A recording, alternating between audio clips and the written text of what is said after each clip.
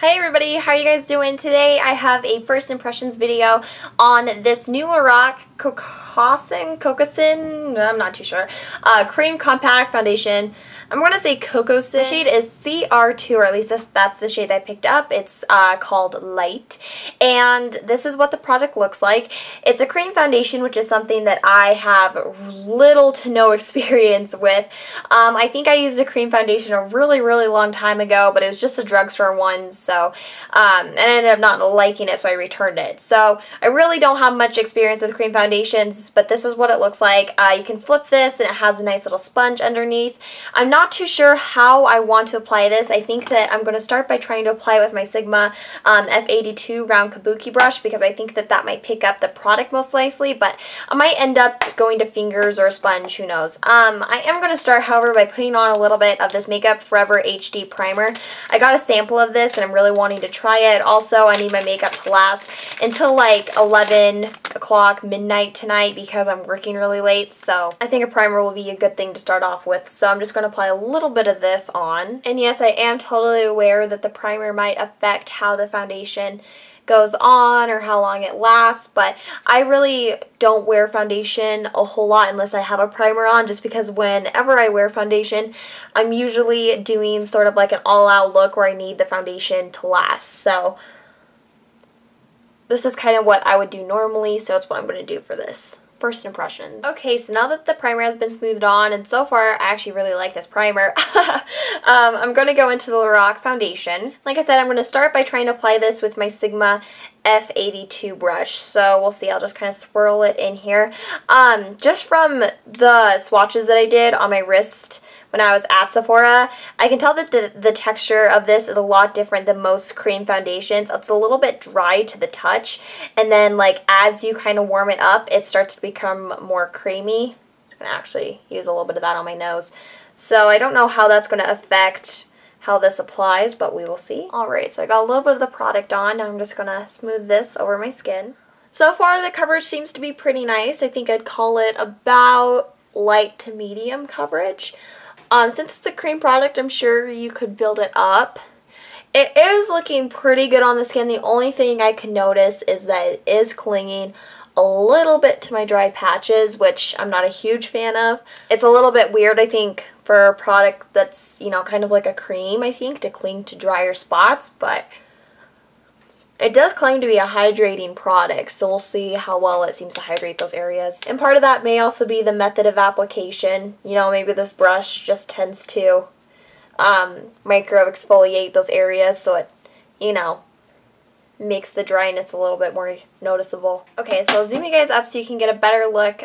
This is just one layer of the foundation. I do have like a little red zit right there because I was picking at it earlier, so I don't really feel like that's the foundation. I don't think it could cover that just because it's so red, but I will zoom you guys up so you can kind of see what I'm talking about with the dry patches. So I'm super personal, and I don't know if the camera's going to pick it up or not, but I can definitely see some dryness around here that it accentuated. It kind of filled into those spots on my nose, which I'm not a huge fan of. Also, I have this little tiny like post-acne mark that has a little bit of dryness on top of that. It's sort of accentuated. Also, up here by my eyebrows, you can kind of see where it clung to some of the hairs and stuff, which I'm not a huge fan of either. I really don't like foundations that do that. I find though a lot of foundations do, so I mean, I'm not really too upset about it, but little bit concerning. I will probably spray this with some of my makeup setting spray, the Chill one by Urban Decay, just to kind of get rid of some of the dryness and also to make the makeup last a little bit longer. But so far, I just don't really like what it did around my nose, but the coverage is really nice. It feels pretty good on the skin.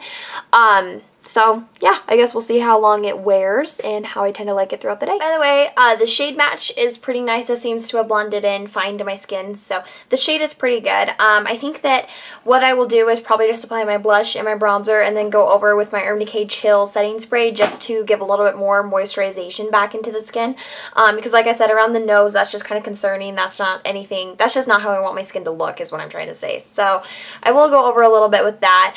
But yeah, we'll see how it seems to wear throughout the day and what it does, so I will be back in a little while for a check-in. Hey guys, so it is time for a check-in. The time is now 4:45. So I've had my foundation on for about 6 hours. It'll be 6 hours at 5 o'clock. So we're almost there. And so I'm going to zoom you guys up and tell you guys how I think it's been wearing. Okay, so we are a little bit more up close and personal. So the one thing that's kind of been bothering me is, I don't know if you can kind of tell, but when I kind of smile and then like relax my face, my little like smile lines are a lot more apparent. But the creamy texture of this just really seems to have fallen into some of those lines and accentuated a little bit. I still have like the dryness around my nose, a little bit over here, and again like right up here I still have some of those dry spots. But the one thing that I can say is, ooh, let's go this way, since I have started wearing it, it has been a lot more comfortable to wear as the time has progressed. It feels a lot more like my skin now. Maybe it's just because I've gotten more used to it. But it did feel for a while really dry around my nose. While some of that dryness is still apparent, it doesn't feel dry, which I really like. Other than that though, I mean, the foundation really hasn't like broken down anywhere. I didn't powder this either, so this is just completely the foundation. I did use a little bit, like I said, of my Urban Decay Chill Makeup Setting Spray just because I need this foundation to last today.